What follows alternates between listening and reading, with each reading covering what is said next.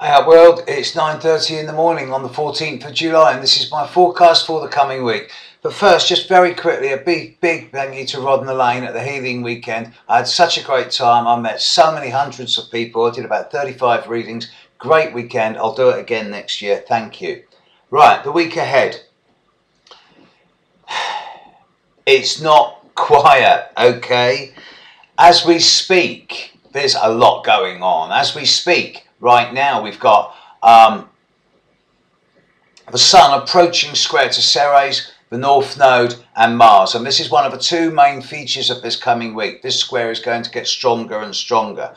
I actually feel that the Grand Cross influence is over now. The rhetoric, the actions of this last 6 months are now not so much fading out, but concentrating into site-specific targets or actions, which will become more incisive over the coming week or two, but will affect fewer and fewer people and be more and more niche or targeted.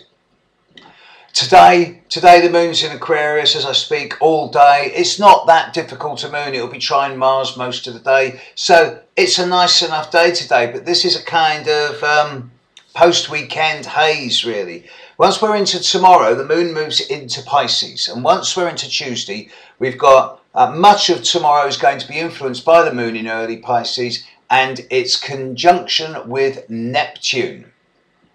And this is going to, when's this going to be? It's going to be about, I don't know, 3 o'clock, 4 o'clock in the afternoon tomorrow UK time. Still not a big deal, but it makes me think that tomorrow, Tuesday, is not going to be that much of a focused and concentrated day. Instead, it's going to be a lot of emotional heart-wrenching and a lot of guilt-tripping and a lot of you should, if you love me, or what, that type of thing.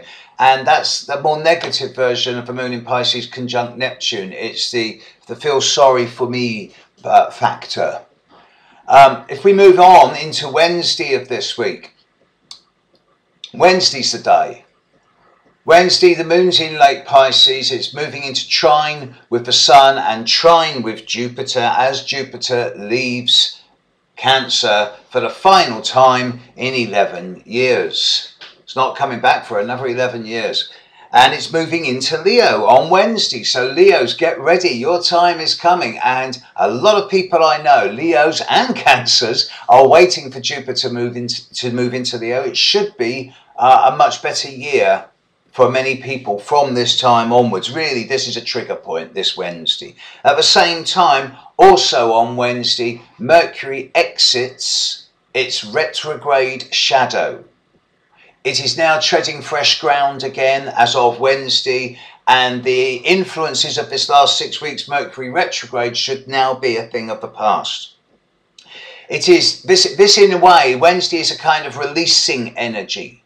Mercury shadow's finished, so the communication problems are done. Jupiter's moved into Leo. There's a whole new burst of energy coming in. And then we move into Thursday. And once we're into Thursday, bang, moon moves into Aries. It immediately moves into a pattern where, although on Thursday itself it's brewing, but it's gathering speed. And as we get into Friday particularly, the moon in mid-late Aries, the moon will be conjunct Uranus, then it will square the Sun, then it will oppose Ceres, Mars, Jupiter, and the North Node. The actual square, the exact square of the Sun to Mars doesn't take place until Saturday.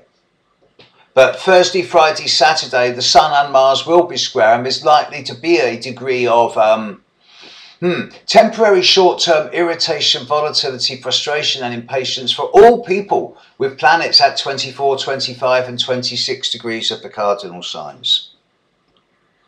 As we get into this weekend coming, the emphasis moves away from the troublesome square from the Sun to Mars and more into the approaching new moon as the Sun gets ready to move into Leo, and then the moon will catch up with it and there'll be this big new moon conjunct Jupiter on the 26th. Also, as we get to next weekend, Saturn's standing still and stopping going retrograde. It's becoming stationary and there will be a kind of cessation of challenges for a number of people. So all in all, it's looking like this week is heading into a sort of slow build, but by Wednesday there's going to be a few events that are going to change one or two basic dynamics. And as a result, Thursday and especially Friday are likely to be very proactive and potentially quite feisty, with a great deal of cardinal Aries and Martian energy around. With the Sun square Mars on Saturday, and then fading into the Saturn retrograde as we get into Sunday onwards, heading towards the new moon, it does seem that in a week from now, decisions will have been made, actions will have been taken, and the dust will hopefully be beginning to settle. It's going to not be a quiet week. So keep your roller skates oiled, get your surfboard greased, stay flowing. Great time to be alive. Catch you later.